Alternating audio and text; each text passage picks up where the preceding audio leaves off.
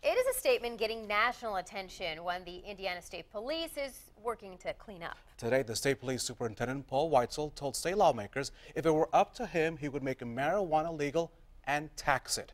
Our Ebony Monet digs into what that would mean. Ebony? Raphael, State Police quickly issued a follow-up statement saying Whitesell's statements were simply philosophical, but that has done little to silence the buzz. Here we go. These are some of our high-end pipes here.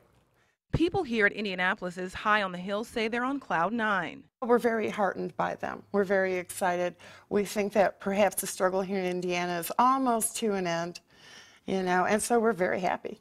This elation comes after the head of the Indiana State Police told lawmakers he'd support the idea of imposing a tax on marijuana. He's right. He's absolutely right. And he's been on the force long enough to know what's real, Robin Alexander is on Indiana's Normal Board, which works to reform marijuana laws.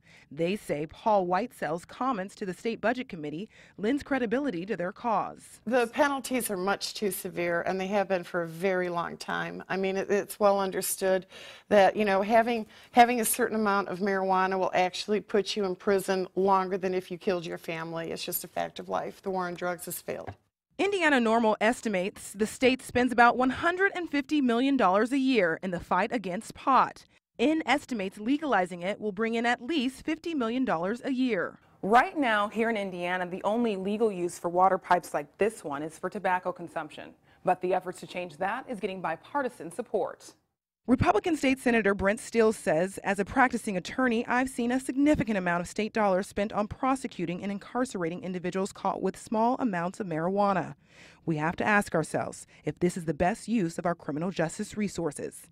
Both he and Democratic Senator Karen Tallien are authoring proposals to decriminalize marijuana in small amounts. I think they ought to be fighting more of the major crimes that are going on, the rape, the murders, the stuff that really counts. While state police says its leader never meant to promote marijuana legalization. Now, a spokesperson for Governor-elect Mike Pence tells us he also opposes the decriminalization of marijuana.